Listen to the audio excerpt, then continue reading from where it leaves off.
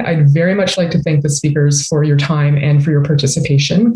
And at this point, I'd like to introduce the speakers. So the first speaker will be Dr. Vic Plant, who is the Chief Scientific and Chief Science Advisor at the Natural Resources Canada, where he is responsible for providing strategic direction to build capacity within the organization's scientific community, promoting a departmental vision for science and technology, and providing an assessment of future needs. He holds a doctorate from the Faculty of Information at the University of Toronto and 2 master's degrees, one in business administration and one in information technology. Prior to joining the NRC, Natural Resources Canada, he attained progressively strategic positions in a number of leading software enterprises.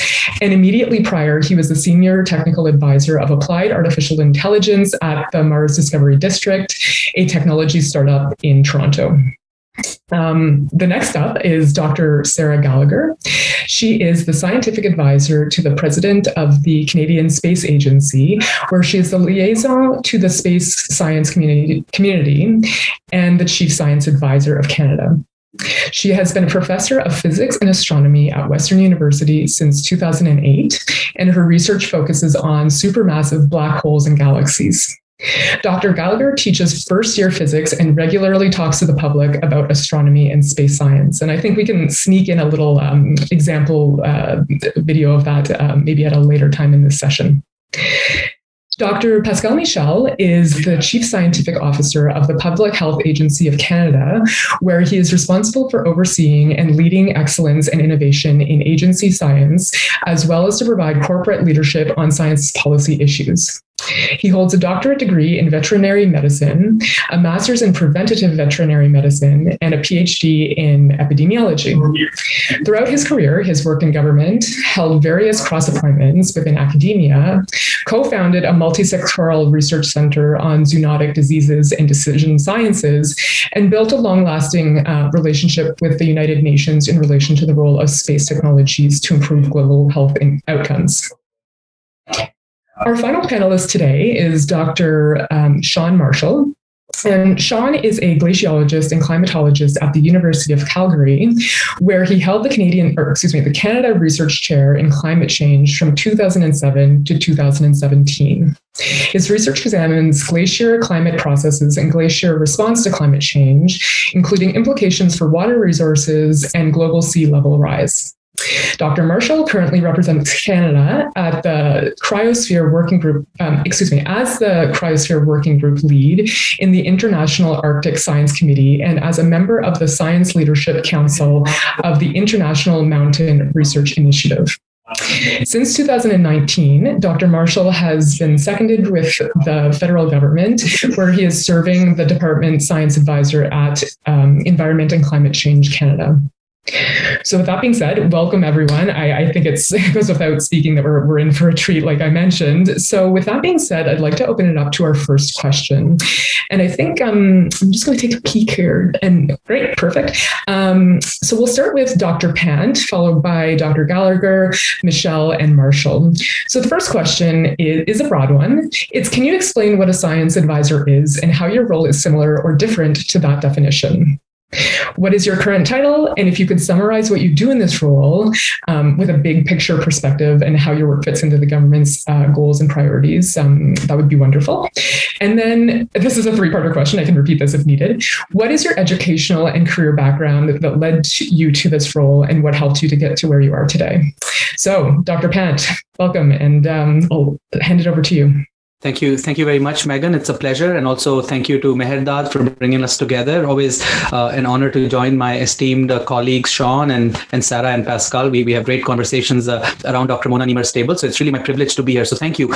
Yes, absolutely. So the science advisor role is very interesting. And I suppose we all take our cues from Dr. Mona Niemer as the exemplar of the science advisor community within the government of Canada. So really, I look at it as 3 distinct but interrelated, synergistic things that science advisors do. So I would say the first thing is science advice. I mean, as the name suggests, certainly at the executive management table, which comprises of our deputy minister or the president if it's an agency, the associate deputy minister, the ADMs from policy, from corporate, from science, everybody's together at the SMC table, senior management committee table. How do we take the insights from the science of our department and then present that to these executive leaders within the organization to make strategic decisions for not just the short term, the midterm, but even the long range plans of our department. So to give you a concrete example, topics could be broad ranging enterprise-wide science topics like scientific integrity, open science, citizen science, data science, so things that apply to any kind of science that goes on within our department.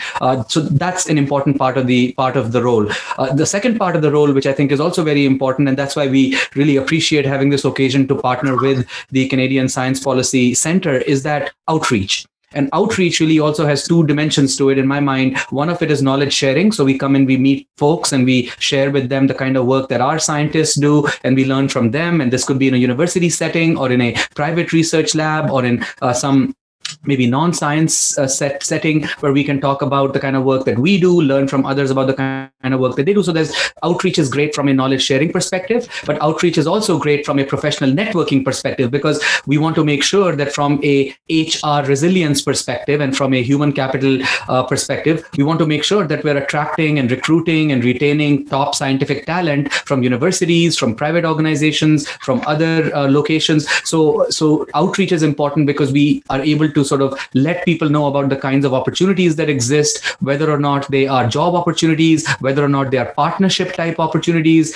with private research labs or university labs and things like that. So outreach, I would say, is a second very important aspect of what we do as science advisors. And the third part of it is sort of the executive management of it. So if we do have a scientific integrity policy that we need to follow or an open science action plan we need to implement in the department, then there needs to be some sector, there needs to be some group, some team within a department or agency that's responsible for actually delivering on it, to implement it and to measure it, track it, do so in a way that's compliant with governance, rules and regulations. So that's the third part of it, is being that executive champion within the department to actually go from the aspirational to the operational. So that's really what that is. In terms of my role, my title is Chief Scientist and Chief Science Advisor. And with respect to my background, and thank you, Megan, for kindly introducing me earlier. So I have a background, so as in terms of my PhD, it's in information science. So I'm an information scientist by training. But before that, I've done degrees in computer science, degrees in business administration,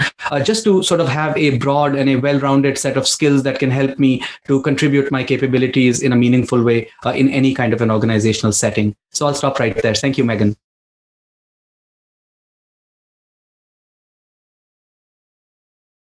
Great, thank you. And now we are turning it over to Dr. Gallagher, please. Thanks, Megan, and it's a pleasure to be here with you and with my colleagues. As Vic did a fantastic job of introducing many aspects of the job as science advisor. So I'll highlight the ways in which mine is actually a little bit different than it is for my colleagues. And part of it is just the nature of the Canadian Space Agency as opposed to the big departments. So we're, first of all, a lot smaller than a lot of the big departments. We have about 800 employees as opposed to thousands in many of the other big departments. We also don't have a lot of internal research capacity at the Canadian Space Agency. So we're a relatively small agency, and so we don't have a lot of science activity that's happening inside the agency. We have a tremendous amount of engineering expertise, aerospace engineers, systems engineers, thermal engineers, all of the different components of the nuts and bolts of making sure things function in space and people stay alive in space.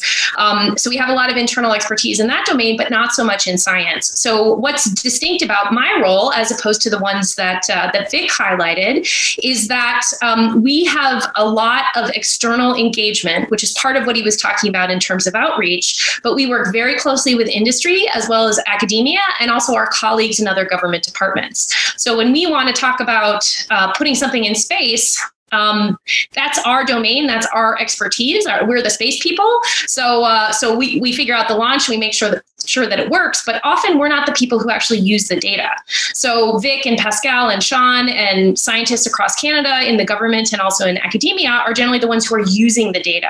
So we're really this sort of catalyst enabler who have the space expertise so that other people can, but typically other communities are actually using that information. So we have just sort of a different role than a lot of the other departments. So what that means is that for me as a science advisor, one of the most important things I do, in addition to what Vic mentioned of advising the executive, which I sit at the executive table as well and advise them, my specific title is I'm the science advisor to the president. So I speak with Lisa Campbell, who's our president, and the vice presidents on a regular basis and sit at the executive committee. But I also am a liaison to lots of different communities, different scientific communities. So we have astronomers and planetary scientists and earth scientists and lots of different scientific domains. And because I have a position where 50% of my time is for the Canadian Space Agency and 50% of the time is for Western University, where I'm a professor. I really straddle that academic government role. And I've been a professor who applies for research dollars, and I've worked on training students, and I've tried to help my students get jobs in industry. So I have that piece of the pie, as well as sitting at the table and understanding the demands and the requirements and the governance and all of those pieces of the government work that's really essential. So I see that I think a big part of my role is actually to be sort of a translator. And to some extent that ties in with the knowledge mobilization that Vic mentioned, but it's really about explaining to people at the agency, like, this is why this structure for a grant is a huge pain in the neck for somebody at a university, and explaining to people at the university, like, that's an unreasonable expectation. That's just, not reasonable to expect that the agency can act in this way that you think it should. So I think that's a pretty important role. And I also work as, I think, almost a consultant to a lot of the program teams within the Canadian Space Agency. Wow. So they'll just say, we want your advice on how do we incorporate, equity, diversity, and inclusion into our grant calls? How do we make sure that we are reaching the communities that we need to reach? We're putting together an AI strategy. What's your suggestion on this? So in that sense, I'm very reactive. So I get invited into lots of different meetings and lots of different teams just to get my advice. Just for advice. In terms of my path, so as I mentioned, I'm currently a professor. I'm an astrophysicist, so I was trained in astronomy and astrophysics. I still have an active research program, and I train students. The piece of my job that sort of led me into being a science advisor is that at a certain point in my career, I was asked, or I volunteered to serve on teams that were looking at developing the science plans for next generation telescopes, either in space or on the ground. And this is a really exciting thing to do. It's a visioning exercise where you think, okay, what are our big science questions? What do we need to answer those questions? And what that requires is you bring together a big team, you think about your science questions, you come up with the requirements of the technical requirements for the kinds of instruments and the kinds of facilities that you need to build. And then you have to go out and find people who are excited about it and are willing to give you money so that you can advance both the science and the technical requirements. And that kind of activity was perfect training for becoming a science advisor, because it requires big picture thinking. It requires putting teams in place, connecting with different partners, whether it's industry, other universities, the granting councils, the space agency. And so that was really fantastic preparation for this kind of work. And when the job was posted for this position, I'd gotten to that stage where I thought, I really love all this planning and visioning and building teams. I wish I was getting paid for it. And then this job came up, and so I could. So that was how I wound up where I am. Thanks. Thank you, Sarah. So, Dr. Michel. Oui, donc d'abord, bonjour à tous. C'est un grand plaisir d'être ici aujourd'hui, et un chapeau à CSPC pour avoir organisé cette session. So it's hard not to drift onto the energy of my colleagues there, like to see how totally engaged and committed they are to the position. It's beautiful to be third there because, again, like Sarah, I'm going to add on to what important concept that Vic and Sarah says. And so I think the concept here is that there's different flavor of science leadership in organization. Chief scientist, chief science advisor, chief science officer, departmental science advisor, and then there's sub-functions that we grabbed onto this, scientific integrity leads and chief science data officers, and all of those are sub-components of broad roles that I have. So as for myself, the Public Health Agency of Canada has chosen to have a chief science officer. That's the kind of the flavor that they decided to have. First, the Public Health Agency of Canada is the organization right now taking care of Canadians for preventions and a whole bunch of protection and measures for dealing with things such as the COVID, for example, and prior to this, we deal with many different other types of aspects of health issues. So health and public health is very much hinges on science, and to have someone that kind of a chapeau all of the activities and channels also outside for reaching to collaboration, both private sectors and academic sectors and governmental sectors. I think that was the essence of having a chief science officer there. I usually summarize my role with the three keywords. There's one notion of leadership. And so to be the person that has the beautiful duty of reaching out to others, or being the one to call in when you want to reach broadly into the agency in speaking science. And so that's a beautiful aspect of my function. The second function is actually a little less known and maybe not as evident in my colleagues' function, but it speaks about... Pascal, apologize to interrupting you. It sounds like there's a sound quality. Do you mind just speaking up a little bit? It sounds okay on my end, but we had a few notes coming in that it might be a little quiet. All right. If I speak like this, does that sound better? Maybe thumbs up. Yes? Sounds good. Get some nods here from the panelists. Thank you. Oh, okay, great. A second notion that I was about to say about my function is oversight. And so in order to ensure that we do the science right and we do the right science, we need someone that looks at, whether we are following the right policies, whether we are conducting the research the way our expectation is. And so we need someone to lead those science policy issues, but also some time, unfortunately, to investigate some cases and to see, how we can address some of the issues that we have. And so we've put that function within the chief science officer function as well. And the last aspect is to enable the efficient programming of research in other places. And so if there is a function to have, so for example, if I mention, we've got two beautiful publications, like top-notch publication of the Public Health Agency of Canada. Well, they serve all programs, they serve all branches, they serve all sectors.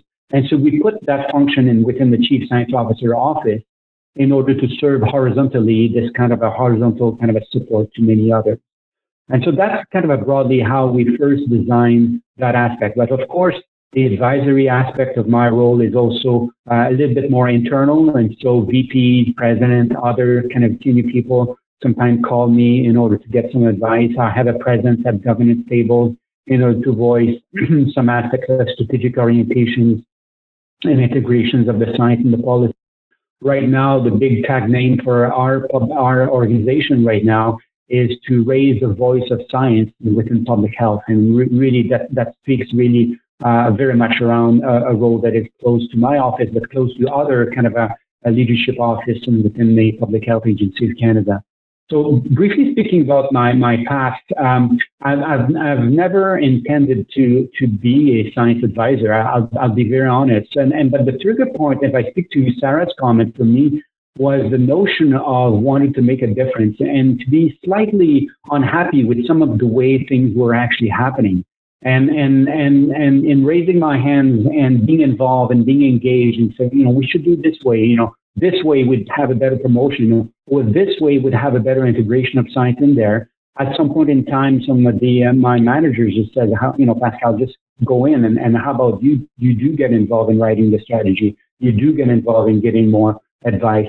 And it's a bit like a second career for me to get into that zone. I was, like my colleague, very much involved in academic research. I've been involved in different universities in Canada, producing research, coaching students, and this dynamic of knowledge production. It was very kind of my day-to-day things. But this movement into advisory, oversight, leadership, and enabling was really one of being very much relevant in directing organization in improving their science outcome and the way we do science. I'll stop there, Megan. Thank you. Great. And last but not least, Dr. Marshall. Thank you, Megan. And I will echo a lot of what my great colleagues have said, and also thank CSPC, Merdad, KLSOA for putting this on. I've had the really good fortune of being involved with CSPC on the conference committee for the last few years. And it's, you do a wonderful service to the country, and I'll maybe come back to this later, but it's a really great way to get involved at the science policy interface within Canada. That was my entry to this world, in fact. But I'll say a bit about my current role. Megan, you asked us to talk about what is science advice to us, or what is a science advisor role. And I guess at the highest level, it's the process of bringing to the table objective evidence to support complicated decisions and priorities and investments and policy. And that almost sounds simple, but there's so many within federal government departments. There's so many layers between the operational scientists, the lab bench field scientists, and those tables where a lot of the decisions and policies are being developed. So I think for all four of us, our role is partly just to be champions of science and helping to bring that grassroots science, fundamental bench and field science to those tables, and to be a real strong voice for that evidence, that scientific evidence. And it's more than just data or scientific papers. It's actually a way of thinking. And many of the people joining the call will be working in science, and you'll know what I mean by that. It's just intrinsically objective, apolitical. Often it's longer term thinking than maybe corporate or political mandates. And so it's our job to be constantly thinking about sustainability of, in my case, environment and issues. And if you're coming to climate or water or Arctic or so many of the issues I'm talking about and working with on a day-to-day basis, we're really thinking about, net zero by 2050. This is the long-term plan where you need that foundational science, and it needs to really strong commitment to that science. And it's our responsibility to help be that champion, I think. And I could give examples of that, but I'll leave it there for now. In my role at Environment and Climate Change Canada, I'm very similar to Sarah's. I'm the departmental science advisor, and I'm a split between the University of Calgary and ECCC. I was fortunate. I've been nicely supported by University of Calgary. They've let me relocate to Ottawa for this position. And to me, that was essential because having had 20 years in the university research environment, I understand that well and how it works, and running a research group and running my own research programs. But to understand how government science works, and to have the access, and to sit with my colleagues, and to sit with the chief science advisor, Mona Niemer, and try to understand how things work and don't work. And what is in some cases, real barrier sometimes to working across departments, or for government scientists to work with university departments. And I say barriers, and it's not in a deliberate thing. Everyone is doing an amazing job and doing what they love, and they really want the best for producing science to support our country, to support sustainability of the environment, in my case. But there aren't necessarily structures built in place to be working across departments and working with universities sometimes. And part of our role in the network of departmental science advisors is to look for those partnership opportunities and to advance collaboration. So a lot of it's promoting the scientific excellence and looking for those opportunities to leverage and just build on what we have and do better with what we have. And then another aspect is what I would call the policy for science a bit more. And it's not the science to inform the policy table, but it's things like science integrity and open science and career progression processes and things like Indigenous partnerships, where there are lots of places where in all of our departments and all of our science, and in universities too, we need to do better at, open science and making things available and sharing publicly. So that's a huge part of our mandate. And it's such a privilege to work in these things because, like Sarah and Pascal has said, and Vic, I came into this from a university career I was really enjoying a lot, and maybe I'll end up back there. There's still lots of good problems to work on, but at some level here is this amazing opportunity and real privilege to work on national scale programs and work with brilliant colleagues to make more of a difference than I can by sitting in the Rockies or on Ellesmere Island, places I love to be, but watching the glaciers melt and modeling these systems, has its own rewards, but it's at some level it has limits too, because I'm publishing in scientific literature, talking to my own colleagues and friends. And here we have a chance to reach a broader audience and help develop national capacity. And it's a fabulous opportunity to do that. And I think especially in regards with climate science, at some point, some of the science has been clear for some time, since maybe the first IPCC report many years ago. And so I think many people working within environmental climate science are looking for ways to connect and have their science, better brought to the table in terms of evidence and how we move next. And Megan, you asked for cats to show up, so here we go. This is Teddy. Okay, I'll leave it there. Thanks a lot. Well, thank you, Shawn, and thank you, Teddy. That was a great, introduction to him as well. So thank you, everyone. I think that was really, really well summarized. Very, very complex issues. So now we're going to move into a poll, and oh, actually, excuse me, where are we? Yes. So if we could go ahead and launch the first poll. Perfect. So for the participants, you should have a poll that has multiple questions. It has 3 questions. So if you could answer all 3 of those.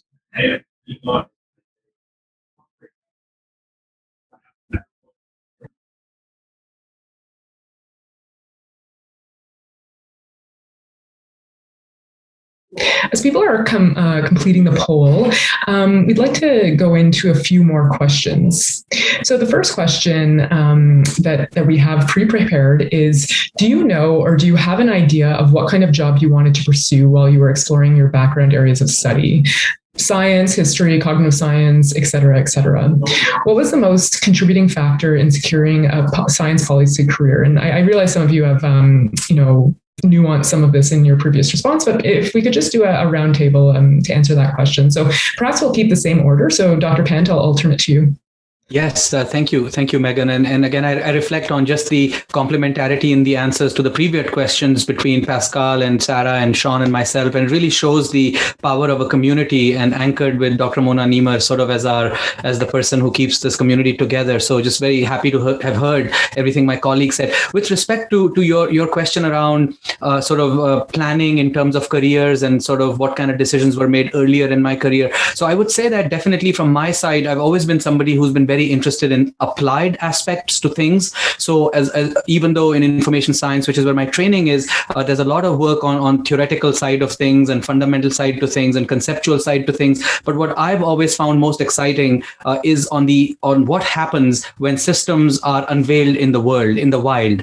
And so from that perspective, when I was pursuing my academic journey, I always tried to balance a healthy mix between the conceptual rigor, sort of the fundamentals, the baseline underpinnings that make great ideas, if you will, of a field that I'm interested in, but also always wanted to look at what that means in the real world. What work does it do? What impact does it have on people's lives, on societies, and things like that? So a lot of my work looks into artificial intelligence, data science. That's a big part of really the information science field nowadays. But there's a lot of work to be done from a conceptual perspective. There's lots of breakthroughs coming out in terms of algorithms and architectures and optimization techniques and things like that. But also there's a lot to be said about the socio-technical aspect of what these things mean when you actually take AI systems and put them in the world. Are they explainable? Are they interpretable? Are they fair? Are they unbiased, debiased? Are they privacy protecting? And so by having this kind of a journey, an academic journey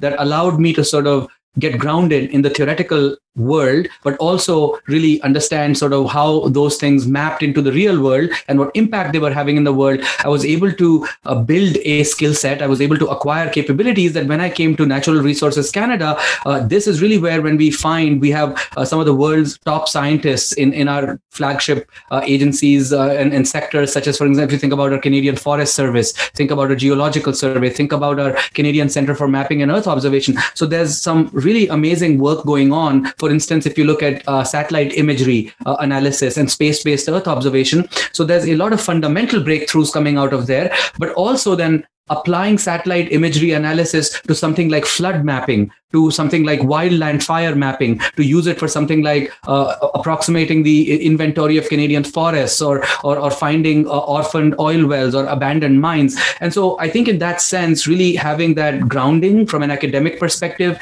in the conceptual side of things, but then also how you apply them to create and realize value for real world policy decisions, for real world policy priorities, that's a journey that I've actually taken, and it's been one that has helped me to get to where I am today. Thank you, Megan. I'll stop right there.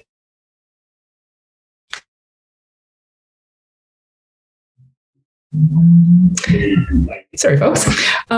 Great. Thank you very much. So now maybe just we'll take a quick break and we can highlight the polls. So I'll share the results. It's pretty straightforward. I think most of us are from Central Canada. And then in terms of discipline, got a lot of natural sciences and engineering, followed by health sciences, and followed by social sciences, I believe, and a few business. Maybe one person had business and other. In terms of the career stage, the vast majority, well, not vast, a majority was early career professionals, followed by, it looks like, other and graduate students. So that's great. It's good to know who our audience is. So thanks everyone for filling out that poll. Now I'd like to turn it over to Dr. Gallagher. Thanks, Megan. And I think I'm going to contrast myself to Vic, because I would say I'm the opposite. I started off as a really curiosity-driven researcher. I mean, black holes don't have a lot of applications in many domains, but they're freaking awesome, right? They're so cool. And so for me, what drove me in the early part of my career was just being so curious and really wanting to try to understand these just fascinating, outrageous, crazy systems where you have, really high temperatures, and I study winds from black holes that are going at tens of thousands of kilometers per second, and you smash into giant clouds and they interact with their galaxies. And so for me, that was a really motivating, as an early career person, just these really exciting things about the world that were completely unknown. And for me, being an astronomer, it was so easy to see where the frontier of knowledge was, because it was in your face. I was never, ever worried that we were going to run out of interesting questions to work on. And there was also just these new facilities that were coming online.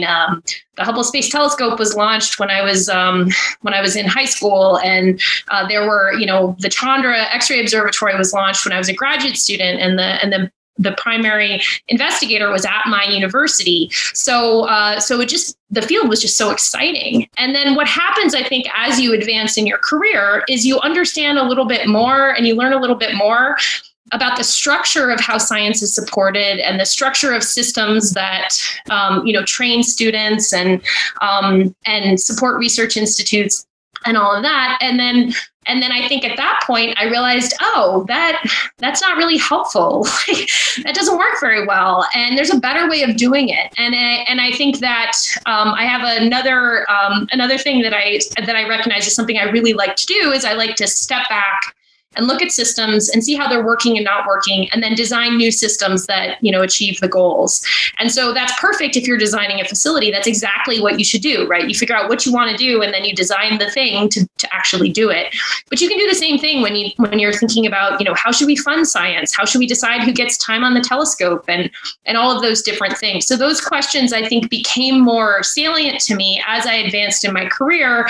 And I realized that in order to enable all of this fantastic discussion discovery science, we could do a better job at figuring out how to support people, how to make sure that everybody gets to participate in the system. And so those questions really became more demanding. And I also would say that I'm a kind of person who gets bored pretty easily. And so I like to have new challenges to keep going. And this is the challenge that that I'm working on right now. And it's really been fantastic. And I love working with my colleagues who have such different expertise and such different perspectives. And I find that interdisciplinary perspective and is just so valuable, and I learned so much. And so I'm still curiosity driven, but I would say that what I'm curious about has shifted a little bit in terms of thinking about how to develop and support structures that basically enable fantastic science and also enable incorporating science into policy. Thanks. Thank you. Well said. Dr. Michel. Well, I share with Vic and Sarah my very much interest for science, but also my curiosity stuff. And my story is actually like this. I was doing my PhD, and early in my career, there was this new bug. And it's just like, kids in a candy store. There's a new bug. There's a new bug. We must, know everything about this. And it was tremendous. Like, all the basic questions about that new bug were to be answered. And that was a new type of E. coli, the type that you guys probably remember, like water contamination in Ontario and a whole bunch of things. And so this got me really into looking at different aspects of how can we stop this, as opposed to, better understanding the bug itself. But we were in an environment by which we needed to stop it. And so the very pragmatic aspect of stopping it and doing something tangible for protecting Canadians got, attention on my PhD work. And I think the first milestone for me to drift me from purely academic work into advisory and policy is that someone from the government of Canada says, Pascal, you've got to work with us because of this applicability of the type of research that you do. And so I was not convinced at all. Vic and Sarah are now know more about their organization. But when you come from the outside, you say, what is a government organization that's going to really help me flourish as a researcher? And I found this amazing environment by which we can not only be a researcher, but also have this voice to guide people that are actually making policy, making decisions. They're telling you what to do in that situation. And that direct contact really got me going. Oh man, we can really shortcut, the distance in between knowing and doing by being there. So that's the first trigger for me, is to be hired almost against my will into a Government of Canada lab, in which I'm so tremendously happy that happened. The second part for me, and it's true for my colleague as well, at some point I was called to speak at international level. And then I got to contribute at the international level. There was things to be done. There was countries to get together to do stuff together. And then I realized suddenly that putting our voice together and raising a voice as Canadian and then bringing together other voices really was also very tangible in terms of moving things along and having a change in people's life. And that international experience really got me this desire to be not only relevant in the science, but relevant on the policy side. And the last trigger, as I explained earlier, as I was seeing changes in my own organization rework, was just to express my desire to express my views. And then at some point in time, my organization just said, well, I think you're ready. How about you come in within the executive cadre to advise us about this? And, you can still be relevant in research in second order. So it's a matter of weighting the kind of the functions that you have there. But I think that the thread for me was to bring knowledge into action, and that desire to always be relevant for a tangible outcome. And I guess like any of my colleagues there, it's a matter of being curious and a matter of also being lucky around the pathway to have those openings in front of you. Over to you, Shawn. Thank you. Thanks, Pascal. Going forth, I always get to echo my colleagues, so I'll do some similar themes here. But I mean, I certainly like Pascal, I never imagined I would end up in science advice. I've kind of found my way here for exactly the same reason. Because as a university researcher, your mandate is knowledge generation, but at some point, I want to move into the action, knowledge to action. And so this role lets you get closer to be at that interface of taking what we know and understand and helping with making some difference. In this case, climate understanding or knowledge to inform climate policy and to course correct climate policy to actually address the real problem, which is a huge problem for our generation. But I started academic life as a engineering physics student, and I think my 20-year-old self was set on being an aerospace engineer. I would be working with Sarah in a very different way.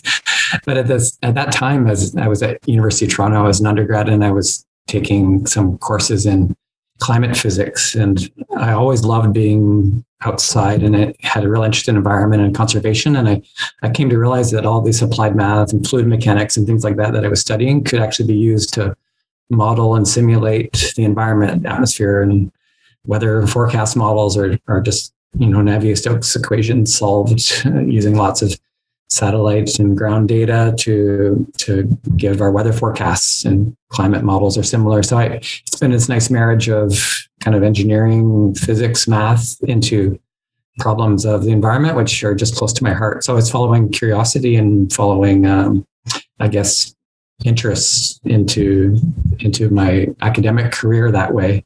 And I think that I probably was influenced by, just like Sarah, by some events that happened while I was at that formative stage of my academic career. So for instance, there was this amazing ice core record that came out of Vostok, Antarctica in the late 1980s, just, papers in 1988, 1990 that showed the carbon dioxide record in these deep ancient ice cores that showed how carbon dioxide and methane varied through the ice ages, that showed so clearly how important a role these greenhouse gases play in driving climate change. And that along with IPCC emerging at the same time just really pushed me away from aerospace engineering and into climate physics. And that's already thinking about, environmental policy. And so this was the next step. Essentially, I was at a career stage, maybe like Pascal again, where I'm thinking into the second stage of taking all this science and going further with it and trying to be part of the solutions that we need. Thank you, Shawn, and thank you all again for really comprehensive results. It's always really nice to hear the cultural and scientific zeitgeist of what was happening at the time that you made that preliminary initial decision to go where you did. And of course, there's always, changes and turns, but thank you guys for providing that tidbit of information. So I'll just make a note and a reminder to all of the participants that though we're not taking questions from the audience just yet, we will be taking them following these prepared questions. So please feel free to start writing those questions in the chat box as we go. So why don't we change the order? We'll start with you, Shawn, for this one and go in reverse order. So the next question is, what does a day in the life look like for you? And is the work what you expected? Are there any sorts of files that you work on, or are the meetings small? Are they large? Yeah. Anything else you think would be relevant? Thanks. Thanks, Megan. Super interesting. Yes and no. I mean, for one thing, it's especially in COVID time, it's really meeting after meeting. I've never been in so many Teams, Zoom, WebEx, Skype environments in my life. And part of this is, I think, the COVID reality for many of us, that meeting time has actually increased rather than gone down, and it's just taken a different form. But it's much more complicated and full schedule than as a university researcher where I'm just managing my group. But that's part of the package for sure. And there's a lot of stimulation goes with that. It's taken me a while to learn kind of the processes within government science, and they're wonderful but complicated sort of systems. I sometimes think of it as the price of democracy in a way. Every decision is so careful and deliberate and well tracked, and it's correct, and it's the necessary processes, but it's less nimble than as a university researcher. You see something, you just go for it. You just move quickly and you do it and tackle it. But there's there's a huge programs already within government. They're being done within government science because they're too large for an individual researcher to be doing out of a university in general. So it's large systems, and it's there's just some inertia within those if you want to move in a new direction, of course, correct. Although the COVID challenge, Pascal can speak to, has showed that we can actually be nimble when we need to be, and when all hands are on deck for that kind of converting, in our case, shellfish sanitation labs to COVID sampling labs, or when pressure is there, you can make these big changes pretty quickly. Setting up, COVID wastewater monitoring is another example of that, I think. But day to day, it's been like going back to undergraduate for me in some ways, because I'm getting to learn all this amazing science and things like all the water and weather and climate and atmosphere files were within my own research space, but environmental toxicology or plastics, and there are lots of things that are new, and it's been a real privilege to get to learn these new things, but also get to learn from our scientific research workforce, and incredibly supportive, much more support than I could have gotten at the university environment. If I need to know something about recyclability versus biodegradability of plastics, I can find the relevant experts internally or at National Research Council and find meetings and just learn and learn and learn. So that's fantastic. And it's helped me to kind of hone my skills in synthesizing for moving up, summaries of that and advice to deputy minister or ADM level. So this is, the parts of those were what I expected, but it's been also very expansive for me. So thanks. Thank you. Dr. Michel. All right, I think the best way to answer to this, I'm going to tell you my schedule today. So this morning I had the great privilege of hosting a meeting of top experts on COVID and ventilation. And so, as you know, Canadians are quite compelled by the fact of being protected in different ways. Aerosol is a big deal. And so it is part of the chief science officer role to convey the best science, the best expertise, the emerging knowledge, and really, like I said, to connect that to action in the shortest time possible. So mobilizing knowledge, hosting top mindset in Canada, and kind of really grabbing the 6 highlights of this and bringing this to my kind of the policy group, the executive, the president, and stuff. So that's part of what I was doing this morning. So to host this amazing conversation. Another part is more mundane, is that we've got to give dollars to some researchers in order to do their things. And so my office has a research program that disperses granting for immunology and for COVID. And so it's more kind of a reviewing the grants and see the science is correct. And then I have the privilege of writing the letters to the researchers and say, hey, you got it. Thank you so much for your contribution. So that could be like this. Later today, I'm going to speak to the President's office because we are tabling our new Open Science Action Plan. So like my colleague, I'm responsible for this. The Public Health Agency of Canada wants to take a stand in being more open, more transparent, raising trust and all of this. And so we designed an open action plan, Open Science Action Plan, and then this needs to be stamped and approved at the organizational level. So it is my duty to bring this to the table and say, yes, this is what we want and this is how we're going to do this. Other things is just very interesting phone calls. Some VP research or presidents are calling in and they say, we would like to collaborate with you. What would it take? And it's to, take that phone call, try to see what's commonality and try to scope in what could be an agreement with a university X, Y, and Z across Canada to amplify our collaboration kind of aspect. So this is what I have on my schedule today. And on top of course, being at the most highlight thing is to speak with you today and to, like I do often to some of the colleagues inside, people picking up the phone, Pascal, I'd like to understand you're the champion for us for Voice of Science. How can it be better and how can I progress and how can I promote? And so this kind of a coaching mentorship is something that I totally love to do as well. Thanks. Excellent. Thank you. Dr. Gallagher. Thank you. So I think both what Shawn and Pascal have highlighted is that our days are pretty diverse in terms of the different types of activities and the different communities of people we work with. And that's certainly true for me as well. But so what I'm going to share one of my favorite days, which was not a typical day at all, but it was a freaking awesome day. And so what I did was I went up to Timmins in Northern Ontario, where we have the stratospheric balloon launching site. And we were partners with the French space agency CNES. And they're in charge of the stratospheric balloon. So there's basically a helium balloon that gets pumped full of helium. It takes a couple hours actually to fill it full of helium. And then there's a gondola, which is the size of a really big motorcycle. And it's sort of a metal frame, and it has a bunch of payloads on it, a bunch of different instruments, and it gets attached to this balloon that then goes up into the stratosphere, and it's got a bunch of instruments on it, and it can take measurements. And the balloon flights usually last between sort of 12 hours and maybe 36 hours. Horrifying. So while I was there, what happens beforehand is that the teams that have the different payloads, there were about 10 different instruments. There were university students, there were graduate students, there were undergraduate students, there was a small business that was doing a technical prototype.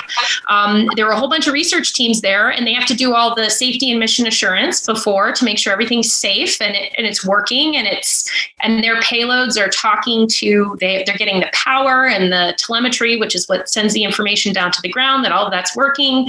So they're working together in this big warehouse, and I think it just showcased some of the really fantastic things that the space agency does. There's capacity development. There's all these students. They're testing new types of instruments. They're gathering science data. There was a prototype for an atmospheric science mission that was being tested at that point. There was a small business that's testing a new technology. And they're working on this, feverishly, just these teams of people working really, really hard to get everything to work. Dynamic. They were excited to tell me about their research, and I asked them questions. And so I learned about all these different projects that were really cool, and the students were so excited. And then we had the launch, and it launches at night, and it's so dramatic because they have these balloons and roll out the balloon, and it's huge. It's like 100 meters long. And then they have to fill it full of helium. It takes a couple hours. It's rising slowly into the air. And then there's a little balloon, and there's the gondola, and then the launch happens, and they have to test the weather. They're monitoring the weather, and then it lifts up into the sky at night. It was very, very dramatic. And then it has to be tracked over hours to make sure that and you have to clear the airspace. So they have to talk to the airspace control to make sure there aren't any planes. And then eventually the balloon, so the teams are up all night monitoring it.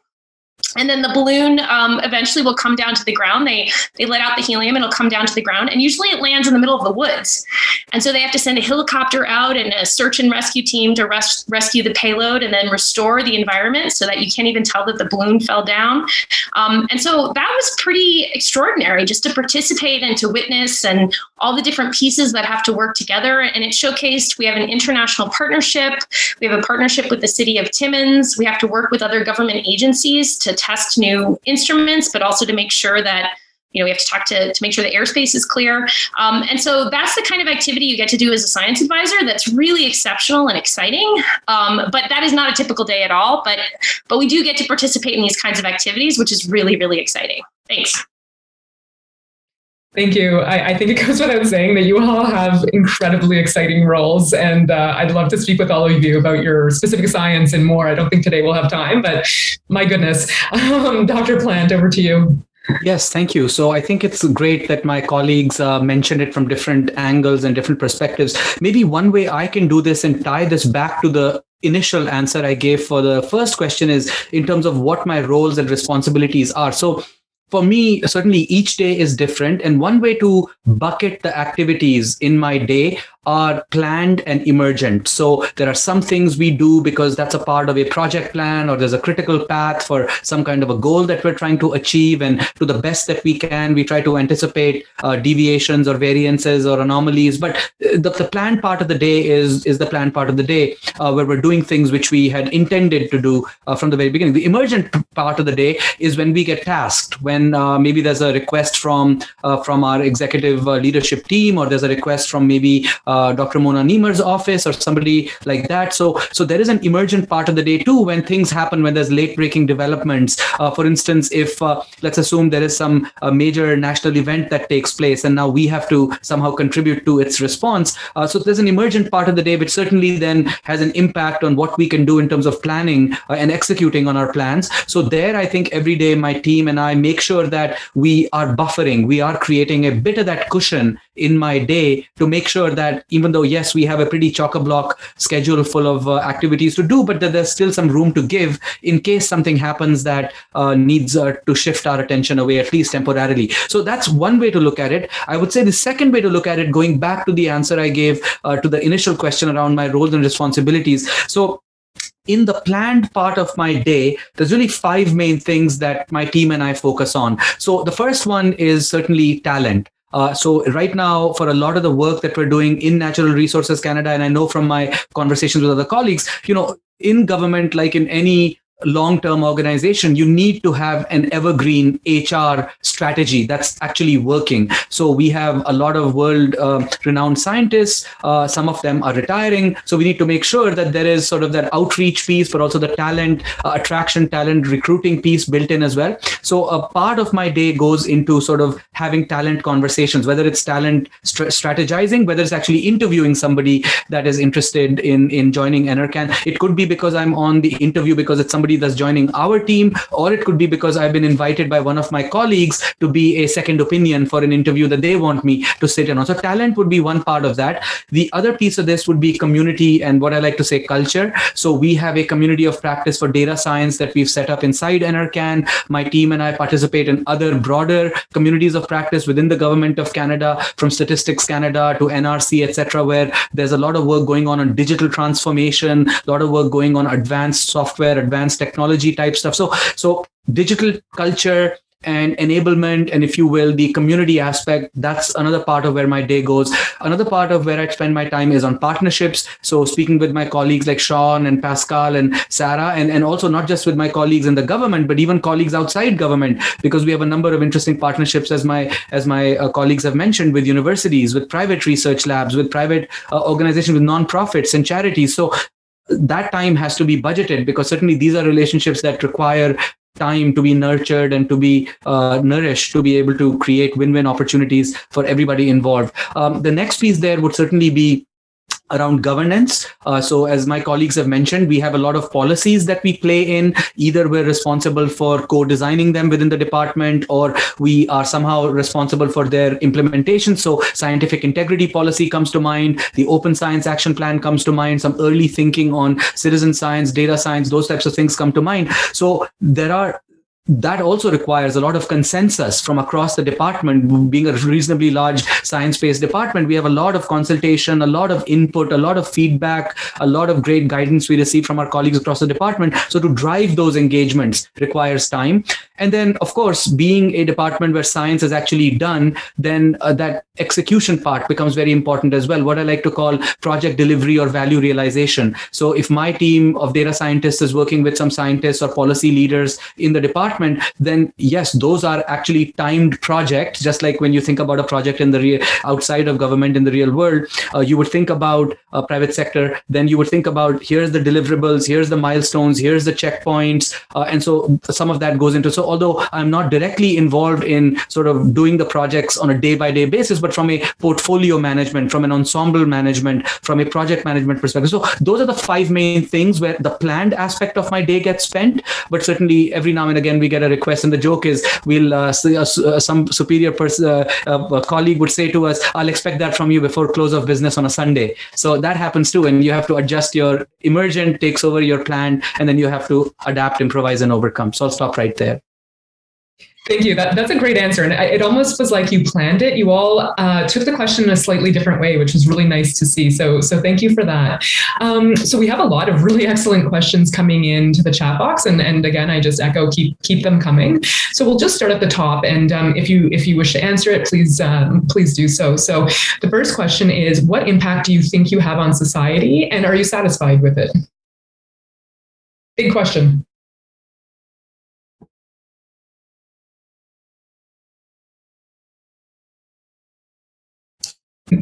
I don't think I can answer that so well, but I think one of the challenges I've found, I would be curious to hear from my colleagues, one of the challenges of working in science policy versus as a scientist is that it's hard to actually track your advice, your views, your data that you bring to the table through to difference or through to policy. And I think that's a general challenge that we need to think about, is how to actually measure success and what it looks like, because a lot of these things happen in conversations and you're bringing your ideas, your synthesis, the expert knowledge you synthesize from talking to the real experts, you're bringing it forward and you don't always know what happens to it after that, or it's harder to track that through to a final piece of legislative policy or whether this changed a direction or not. So it's a bit hard to sometimes see a few steps down the line or maybe a couple of years down the line what impact you're having or not having. That's my initial experience. And so I feel like I'm often giving advice, but I don't know if it's helpful.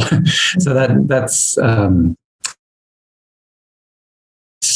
role very new to being someone in a science advisory position. And as a scientist, you publish a paper, a few months later, it's out, you can see it, and here's something to show for my efforts. And that's harder within this world of science policy. Happy to turn over to colleagues for their suggestions and thoughts here. Maybe to add on this, Shawn and group, I think, I don't know the impact answer, but I certainly know one of the drive is to strive to be relevant in today's and tomorrow. And if only you have this look about your work, sometimes you're cutting edge, and so you're going to be relevant for tomorrow. And so you've got to articulate it this way. And sometimes you are very relevant in today's world, and then you've got to be voiceful and engaged. But this drive to be relevant is certainly one ingredient into impact. The impact question is quite hard, but this desire to, whatever your very, very basic research or very, very applied aspect, to link this into what's going on in society today. And one of my prior mentors was brilliant for this. What we were doing together is actually reading the newspaper, and I'm never read the newspaper anymore the same way. What is really going on in the world today, and then go back to work and how is that you're going to do something about it. And sometimes you do the same way, but the paper you write is different. The people you talk to is different. You're a little bolder in making that cold phone call because you really want to advance. And so this strive to be relevant, I think, to me is one of the key ingredients for impact. Thanks. Yeah, maybe I can just jump in there as well, Shawn and Pascal. I agree with everything you've said. I really like how Shawn mentioned that measuring impact is tough, and I agree with that. And I would say the one thing that's even tougher than that is predicting impact. And one of the things is that when we look at the way that all things in government are measured from a sort of a performance evaluation perspective, many of colleagues know about this thing called the departmental results framework. So you have the high level goals of the organization, if you will, the mission and mandate, and then it sort of decomposes into lower and lower level objectives progressively so that you can then start ascribing them to specific teams, to groups, to sectors, to branches. So completely agree with Shawn that yes, measuring that is tough enough, but when you're actually doing forward thinking and you're actually doing planning and you're trying to say, okay, what should be the target that we need to measure ourselves against, if you don't rationale, if you don't have a convincing or a persuasive justification for that, then you're really setting yourself up for failure, right? So if you have some kind of a goal which you really have now committed yourself to or obligated yourself to as a part of your sector or as a part of your team, and now it turns out that you realize later on that, well, maybe that was a bit too ambitious, or perhaps that wasn't sort of realistic, then it becomes a little bit difficult to account for where that variance comes from. So I agree that yes, I think measuring is an issue, but predicting it, which requires measuring as well, and then estimating and approximating, that also then I would say adds to an extra layer of complexity in the work that we do. Thank you. And I'll just very briefly say, I think one of the ways in which I feel that I have impact that's really valuable is being somebody who's able to make connections, both between people, but also between ideas, and to recognize that, oh, you know what, this group of people is already working on this, I think they could bring their expertise and help us solve this other problem. And that, again, I mean, how do you measure that? How many connections you make? That's really challenging, but there are, it's very satisfying where you're able to bring two people together who didn't even know that each other existed, and they're able to solve a problem. And for me, that is a really rewarding part of my job. Thanks. It's great answering, great questions. Thank you. Okay, great. So let's move on to our next question. And I think you've alluded to a lot of these points, right? Curiosity, science communication, action-oriented attitudes. But I'd like you to maybe speak to what is the top 1 or 2 skills that you had to develop to fulfill your science advisory role, and perhaps to be successful in getting to that position. Maybe I can just go first, if that's okay. Sounds good. What I'd have to say is that I think interpersonal skills, communication skills, what's generally called sort of EQ or soft skills, that's absolutely important, because as an advisor, as the name itself suggests, you're an influencer. And what you are influencing the folks that you're advising towards is a win-win outcome. Because generally what happens is you, in any organizational context, certainly in inter-organizational context, there are a lot of goals which many times are convergent, which is why people start talking about partnerships, but many goals are simultaneously also divergent. So that requires folks to have to come together to see how we can sort of, if you will, to use this metaphor, but cooperate to grow the pie and compete to split the pie, which is to say, okay, we're coming together because we have some mutual goals. Let's work together. Let's achieve them. But let's also recognize that there are some inherent creative tensions in our very sort of roles that we occupy. And that's not necessarily always by choice. It's sometimes just due to institutional memory, it's due to organizational history. So I think as a science advisor, what's very, very important is to have very strong communication skills, where you can first of all articulate the value proposition of your advice, not just to one individual, but to groups of individuals who are implicated by the broad whole of department enterprise remit that your advice may actually impact. And then ensuring that once they buy into that win-win vision, that you actually can help them then understand how to go from the aspiration to the operation. Okay, you buy in on the advice. Multiple people have sort of agreed to what we're going to do. Okay, now let's plan on actually getting it done, and resolving those trade-offs and managing those creative tensions requires a science advisor to have very strong communication skills to ensure that in a respectful way, you're able to tell folks that nobody gets everything they want and everybody gets a meaningful amount of something they want. Thank you. Wonderful. Go ahead, Sarah. Yeah, I'll take a second stab. So I totally agree with Vic. The communication skills are so important, and those interpersonal skills. And I would say 2 other skills that I found have been really useful to me is being able to listen to people and to understand both their science, because I'm not an expert in all these domains, so I have to listen with my scientific ear and try ask questions and understand well enough so then I can go forward and I can be the champion and the advocate and the presenter for them, because I have the forum. So I need to have a robust enough technical understanding that I can do that, and that definitely requires listening, and also listening to all the different stakeholders and figuring out, as Vic said, but in order to get people aligned so they can work together, you have to understand where they're coming from and what their concerns are and what their problems are. And sometimes it's an issue of language and culture. It's not even an actual problem. They're just not using the same language. And so you have to help people work together. Another thing that I think is really important is just being enthusiastic and not being cynical, because I do find, and this can happen, I think, in any organization where people have been there for a really long time, they can get a little frustrated, and they can get kind of set in their ways. And so being someone who's not cynical and who is enthusiastic, people often will meet you halfway, and they'll give you the benefit of the doubt and listen if you're coming from a place where you're excited and enthusiastic and you want to make things better. And that's something that, for me anyway, has been very helpful.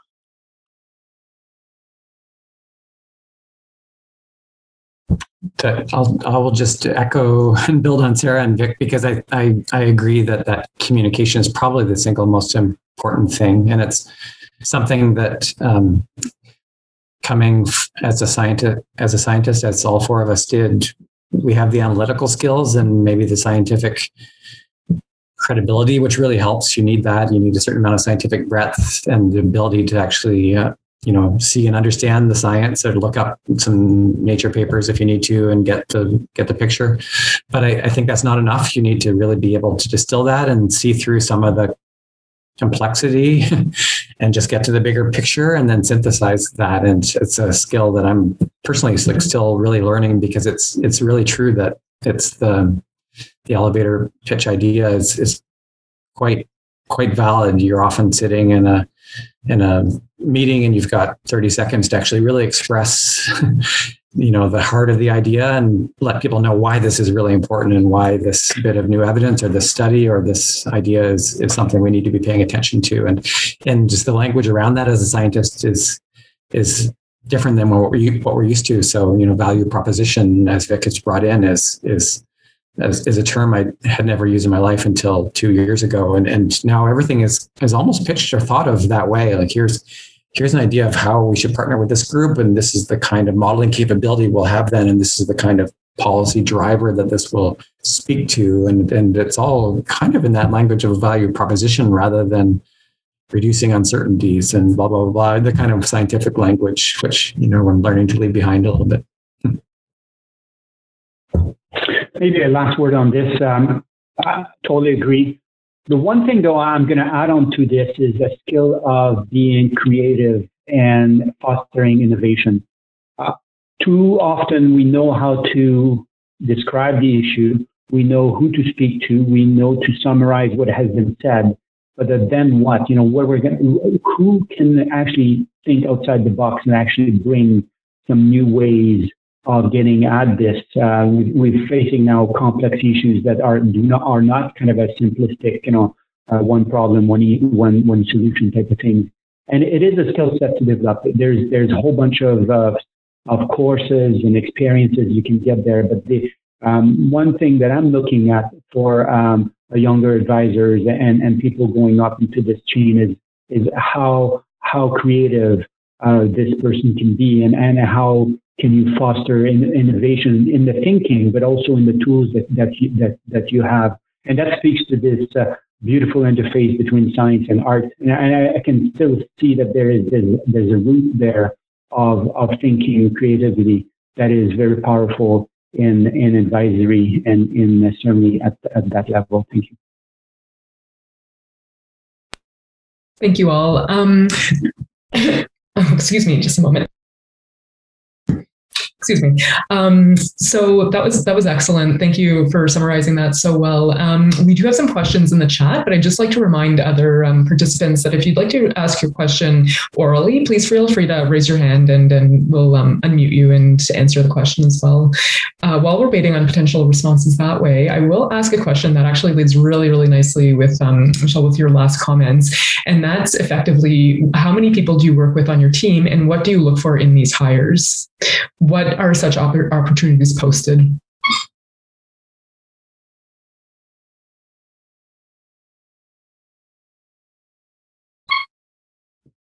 I'm happy to go first, Megan, if that's okay. So absolutely. So in terms of teams, there's a couple of things I would say, and I think my colleagues have already mentioned this in a previous, just an immediate quick question about sort of what are some of the things that makes a science advisor successful. I would say certainly there's a diverse set of work that we do. For example, in my team, some folks are working on programs. We have something called the Science and Technology Internship Program. We have something called the Open Science Data Platform. So there are program elements within the team that I lead. There are also policy elements in the team that I lead. So I have a group that does policy work. So things like scientific integrity policy, open science policy, research scientist, career progression policy. So there's some work on the science policy integration piece in that team. And then I also lead the digital accelerator, which is where we do a lot of this advanced technology, advanced digital work. So certainly from a technical skills perspective, there are specific categories that need to be satisfied depending on which group that job is coming from. But when it comes to cross-cutting skills, I think that's very important. So I think, as Sarah mentioned earlier about attitude and personality, I think that's a very important part that we look for, irrespective of what group in the team, in the sector you're going to go into.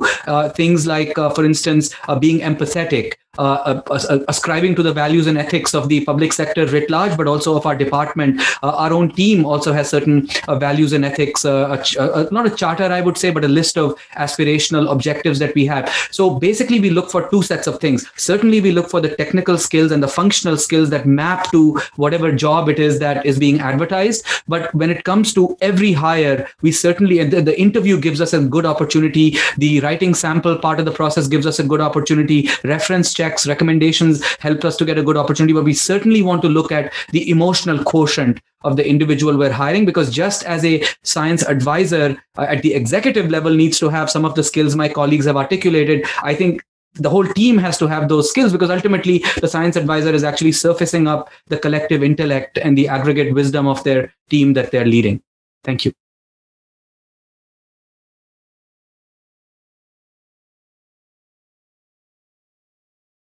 And feel free to jump in. A quick add-on to this. Experience and education can be acquired. Education can be acquired quite quick, and so obviously we're looking at a depth. There's a foundational depth there, but to have a miss this and a little miss of that, to me, that's never been a showstopper. I'm looking at someone that has a very deep understanding of the world, basically. Both the policy side and what's going on. And simple question, what are the current priorities in the policy world in Canada? Like, what are the major challenges that the planet is facing? Are usually questions that really stream out some people that are really connected to what's going on, and people that are a little focused into their little world. And to me, that is one set of things. And second thing that Vic mentioned is, to me, can I trust you? Who you are in terms of a person, to me is foundational to team building. It's foundational to trust, and it's foundational to how people are going to see you as, I'm going to trust your voice, and therefore you're going to be able to be an actor of change. And we put tremendous value to this. Will I trust you? Will I be able to trust you with very sensitive information? Will I be able to trust you with being right at the time of high emotional stress and everything out of form and shape around you? And these are so top of mind as well. Of course, the depth of the number of courses and stuff, I see some chatting there, what is the next course I can take and stuff. There is obviously an appeal for someone that has a long career of continuing education, and in many different areas. I think that's very appealing. But in many instances, this is not the showstopper into what is the next a grasp in terms of hiring someone for those type of positions. So I'll just, I actually don't hire anyone. So that's not the nature of my job. So I don't have anyone who reports to me. I'll talk about a little bit about my experience that's sort of out of normal, that is really relevant, that especially for someone who's coming in an academic track. So you might have an opportunity, for example, to serve on say, if you're a graduate student, the graduate student committee for your professional society, or to organize a conference, or to put together something like that. Those sorts of activities are considered service in academia, but they actually allow you to get a lot of the skills that are really relevant in a sort of advisor kind of a role. So just taking your courses and doing your research and writing your papers, those are really important in terms of getting the credibility that Shawn mentioned. You really have to be a credible scientist to have the sort of street cred of your colleagues. But a lot of the valuable skills come from the extra stuff.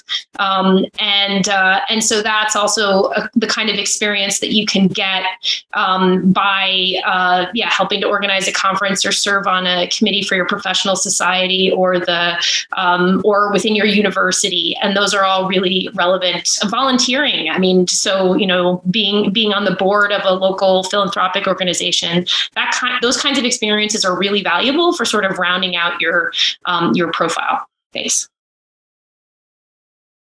And like Sarah, I don't have a group. I'm kind of sitting outside the org chart, and Environment and Climate Change Canada has a large cohort of science advisors working in various roles, and they're very talented. And what if I try to think of what makes them really strong? It's some of that they have a science background and they have some breadth within that, but also that creativity that Pascal mentioned, and the initiative really if you're given a challenge and a problem, they'll just go out and they'll find some expert in Germany that just knows exactly, is the expert in the world on this problem. And then we can tap that person's mind for best advice, and they'll connect us to a couple of other people, and we can build our understanding of a particular problem or a question. And so I think those soft skills around creativity, initiative, open-mindedness to be able to do things in a different way, those are all really valuable.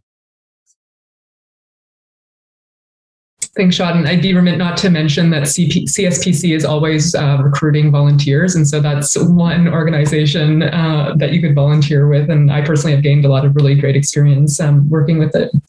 Okay, great. So I don't see any hands raised. We'll keep going with the written questions. But again, if you do want to if you want to ask a question orally, please just raise your hand. Okay, so the next question, again, was alluded to, but the question is, what are some good entry points apart from internships and fellowships, especially for mid-career folks who have, for instance, in this case, international policy experience? But perhaps if you can answer the question more broadly as well. Okay, maybe I can take one pass at it, Sarah. That's a great question. And certainly, I think it's important to separate the vehicle from the actual substance of a job, because as we know, in the government of Canada, there are a number of vehicles that can be leveraged. There is the interchange model. There are what are called casual contracts. There are determinate positions. So I think there needs to be a conversation that happens between a hiring manager and a candidate on what is the most appropriate sort of vehicle to operationalize that relationship. But I would say that the substance part of it, so how does that work? I would say exactly to Shawn's, actually to Pascal's point of, first of all, any individual may have a very specific focal interest where it is that they want to go and work in that sort of role in government. But as Pascal mentioned earlier, you have to know the broader picture. You have to start by saying, okay, what is the government's priority? So if the priority is environment and climate change, emissions reduction, the net zero commitments, carbon sequestration, utilization, and storage, things like that. So even if something that you want to do is a very sort of precise area that you want to focus in and get a job in that space, you still have to understand the big picture paradigm and map and tie your interest to what that bigger picture looks like. And it may be a multi-step mapping, right? I mean, you may be a specialist in a given field, and that field may be very relevant to some big picture priority in a way, but you have to be able to explicate that. You have to be able to enunciate that. Once that is done, then using tools like LinkedIn, using tools like, for instance, the Global Employee Directory Service, you can go out and you can start searching for what kinds of opportunities exist. And, one way to do this is to look for jobs, but a lot of times the contract positions or the positions that may be a bit more short term, great opportunities for you to, by the way, get in and prove yourself and really come in and establish your bona fides. Those might not be things which are registered as jobs anywhere. So you want to find the leaders in the organization that you're targeting. So if you're talking, let's say, international policy, I certainly don't want to say that global affairs is the only place where international policy is done. NRCan has a international policy shop as well, where they do a lot of work on international trade policy, etc. But the idea is, sometimes to get that job, you don't have to be searching for a job. You have to look for the leaders in the organization who happen to be the leaders of that group that you would potentially want to work for. Look at their posts, look at what they're saying on Twitter, look at what they're saying on LinkedIn, look at what they're saying in professional fora when they're going to trade shows and when they're going to conferences. What are their main priorities and mandates and missions that they're talking about? And again, it's a mapping exercise. So now you can reach out to them and you can certainly introduce yourself and say, look, I heard what you said, or I read what you said, and I feel that my skills would be very appropriate for this in this following way. So looking for a job, there's many vehicles which you need to be aware of. So you need to make yourself aware of what Treasury Board permits as different ways for you to work in the government or for the government. It may not always be a full-time indeterminate job right from the start. There may be some other ways you have to sort of treat that like a gradient, like a slope. And then on the other way, you have to look at the substance and not necessarily just go searching for jobs, but actually look for people who you resonate with, and then look out for what their priorities are, what their missions are, and then make the introduction and recognize that, not every single email you send will get responded to. That's just the nature of life. So cast a wide net, budget enough time, and make compelling and persuasive connections, and eventually something will work out. Thank you, Megan. I can just mention as well, one very powerful link and integration is to do some part of the grad studies in collaborations with a Government of Canada person. It just happened to me. I just took on my main advisor to be a Government of Canada person, and then it opened doors for me. And I replicated that model, I think, dozens and dozens and dozens of times after having master's students, PhDs, and postdoc, having a foot in the academic and a foot in the government. And just happened to be, I'd say, 3/4 of these people after that got a job in Government of Canada, and some of those actually got an appetite to actually move to be managers, leaders, and things. And so this cross linkage in between academia and government is functioning very well. There are platforms, initiatives, and things out there. CSPC is one of it, by which we have science and policy, people brain melting down. There's programs, I can mention MyTax and others, that are in the business of taking mid-level people and putting them into the right place to complete some experience. There's new network. There's a network of science advisor, international science advisor out there. You can get involved and really get a sense of what it is to be. There's a whole bunch of implication of this. But really this, to have a foot in the academia and a foot in some level of municipal, provincial, federal government is really an eye-opening for a lot of people. And this is an approach that we take now for recruiting, because we know it's hard to explain bluntly to people, but once they get a taste, then they get really an understanding and what it is to be functioning within an advisory role or a managerial role and having a science background after. So I'll just jump in. It's already 2:30 almost. We're a minute to 2:30. So I just wanted to ask, do you have another few minutes to answer maybe last remarks? Yeah. Okay. Wonderful. Well, thank you for those additional few minutes. For those of you, though, who do have to jump off, I just wanted to remind you that there will be a feedback. Actually, sorry. So you might need to correct me. So there is a feedback poll. I think for those who jump off early, you may not get it, but I suppose we'll see. But at the very least, I just formally want to thank all of our speakers for their time, for their advice. It's really, really well received. There were a few questions that we didn't get to, unfortunately, but I suppose that's the way it goes. With that being said, there are also some really lovely comments in the chat, so I welcome the speakers to take a peek at those. If you do have any questions or feedback for future sessions, please do email info@sciencepolicy.ca, and that will be added to the chat. So, oh, perfect. Thank you, Soha. So great. So the feedback survey is in progress. If you don't mind filling that out before you hop off. But maybe we'll end just by asking the panelists for their final thoughts, maybe whatever it may be, open-ended. So maybe Dr. Plant, I'll turn to you and we'll do the original order. Yes. So I just to summarize really the core nature of the science advisor job, which all of my colleagues have very eloquently articulated, is really that intersection of science and policy. So the fact that, for example, NRCan, we are a science-based department, or we're a science-based economic department. So at the end of the day, if the science informs the what, the policy part informs the so what. So I think being a science advisor means that you can build that bridge from, based on knowledge, justified true belief, from the what to the so what. That's science policy integration. Thank you. So I'll take the second piece of it. I think what I see for the science advisor's job is is to be the champion for science within the department, and also the champion of the science that's done and enabled by the department to the outside. And that's something where being that champion is something that you absolutely have to be really passionate about. I feel that it's important and impactful, which allows me to do that in a sincere way. And it's definitely what I really love about the job. Thank you, Sarah. Vic, maybe one kind of last word for me is get connected. Like, I mean, the people you know, the colleagues that you have, the collaborators is a strong currency. You know, people that know a lot of people internationally, nationally, people really well connected is a very, very tough currency for being an advisor. And additional to what my colleague has just said, this is one of the key considerations for me. Thanks.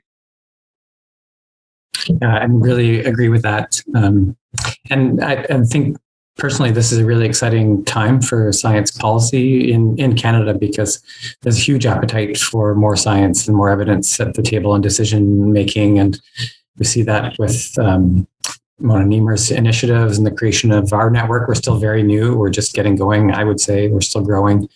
Open science is just coming and growing, and CSPC itself, I'll turn back and finish with that, it's really hit its stride. And if you haven't attended the annual conference of CSPC, it's a great place to get networked and start to meet people and start to make this bridge from your science into this policy. And it's a lot of it really comes down to just networking and knowing these people and making sure our science stories are told and understood and really drilled home in some cases. So thanks. Wonderful. Thanks, everyone. It was such a privilege to moderate this session. So we'll end there, but keep on contributing to the wonderful science and policy that you're doing. Thank you very much.